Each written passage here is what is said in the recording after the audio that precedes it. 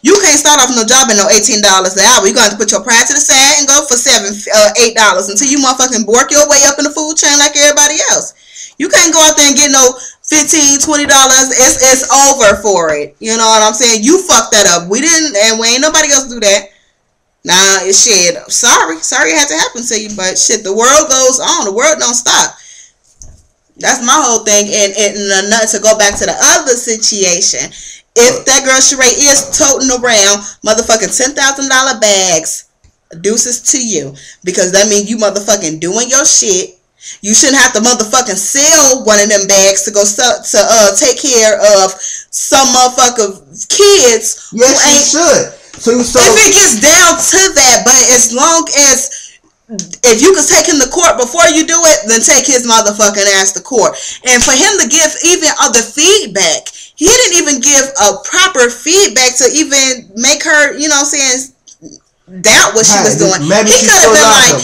Maybe she still loves him. Just think about that. So anyways, think about that. So anyways, he could have been like, you know, baby, I am Sheree. I'm so sorry. I can't do it. I'm barely getting by. I'm retired. Woo, woo, woo, woo. And I'm sure if she been holding off for 4 years, if he would have came to her in that manner, then she would have worked some shit out. This nigga like, she. Yeah, because she cheated. You know what? She cheated on him, so you gotta understand where he coming from. She didn't cheat on him. So why the divorce? Cause he cheated on her, I'm sure. Oh, while we're on gold diggers and athletes and all that shit. So Kobe and the wifey is getting a divorce. Got a divorce. I'm so glad Kobe finally divorced that girl. I'm so glad she finally divorced him because that's what happened and he's trying to get her love back. But I'm so glad that she dumped him. You know, you can't always listen to the motherfucking news. Kobe is a player. You think he's finna be begging for a bitch to come back with him? Exactly. He ain't got to beg. I know she probably won't. I bet you last time she tried to break up with him, he bought her a $1 million ring or something like that. Mm-hmm. The bitch stayed with him, so he messed up again. Let's see what he buy this time. I bet you she not gonna leave that man. I bet you. It's already finalized. She's gone. It's not finalized. She petitioned for a divorce. That means she's thinking about it. So hey, if you want to spend some more money on her, she's just gonna get him for another 3. And that's nothing I understand about black women these days. She ain't black. No, that's all I'm just gonna get. But so she could go dig. It's okay for her to go dig. She's a fucking Guatemala. Or whatever the fuck. She's not black. Yeah. So she's Mexican. No, she's not mixed with black either. Go to Tree.com. Kobe don't date black women. The last black I don't blame him. Nobody don't date black women because we're gold digger. Right. But you just contradicted what you just said. You can't blame her. She's from Guatemala, so I mean, she's probably grew up with nothing. He just want to talk. It's okay, I'm gonna talk with him. But yeah, speaking of that, I'm so glad it's about time for that peanut head motherfucker to see what's going on in real life, because Kobe girl gonna end up finding her another athlete. You thinking everybody don't want Kobe's girl? She gonna find her another athlete. She probably hook up with Tiger. But my whole thing is, after that whole little rape in North Carolina, or whatever the fuck he did to that white girl, his ass should have been on the chopping block since. And she was trying to break up with him then, but they worked it out. You know, he worked it out financially. Yeah, you know, Diamonds Are Girls' best friends. That nigga bought her a big one. But I mean, I want to say Diamonds Are Girls' best friend because I remember time we broke up and I took you to Popeyes and we was cool. He put extra honey on the biscuit. Oh, did. He let me choose 2 sacks. Oh, yeah.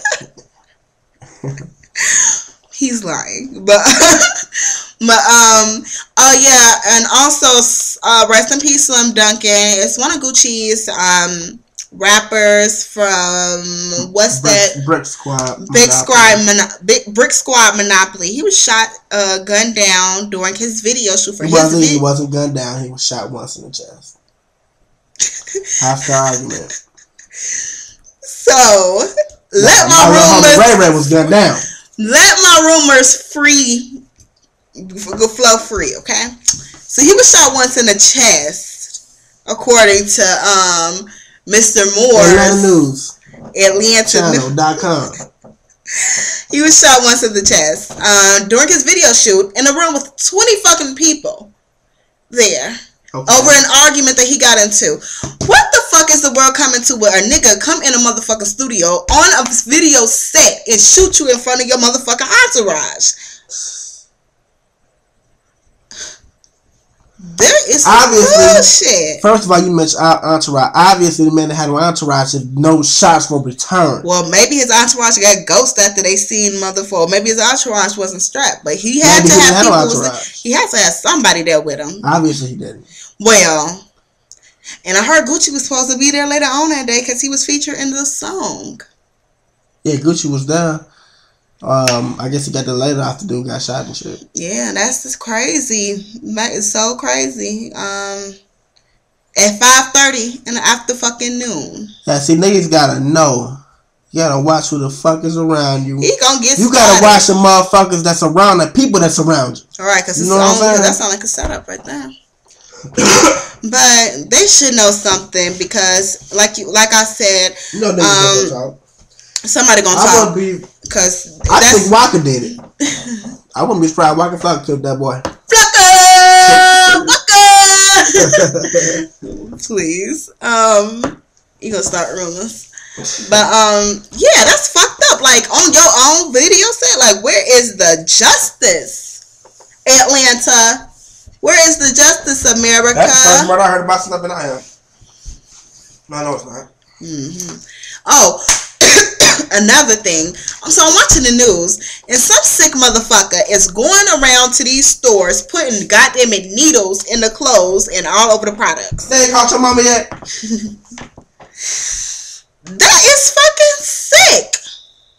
Like, how do you catch a food like this? Like, it's scary. Just watch yourself. Be very careful on. It's particularly been happening at Walmarts. So when you do your Christmas shopping, especially on Black Friday, Lord Jesus. Black Friday been gone. Well, not Black Friday. The day after Christmas. What do you call it? Black whatever day. Black Monday. I don't think you saw Black anything. Okay, whatever. I think you just call it the day after Christmas. So when you do the day after Christmas, or when you do your Christmas shopping, because it's before Christmas and they already started this foolishness. Do you know why they call it Black Friday? Just be careful. They know when they cut the prices down, all the broke motherfuckers, which are black, is going to come in. That's why it's called Black Friday. For all the black broke motherfuckers come get them deals. So just be careful on how you pick up your items and the way you touch things, because the world is going crazy. I don't know. I guess this pretty much sums it up for today. I really enjoyed you. I hope you enjoyed my voice in the background, because he damn sure enjoyed fucking up my whole concentration and my whole video spiel, and he just confused a lot of things that I plan to talk about. But it's good to have a little co-host for the show. I don't know. So I'm looking for some hair to go on that's going on sale, preferably after Christmas, or around the Christmas time. I wouldn't mind buying it. So I'm going to be tuning in to a lot of people to watch their videos and see who's doing the giveaways and the yada yada yadas. Now that's it. I wish you all love, happiness, and joy. Just be safe, and everything else. Goodbye.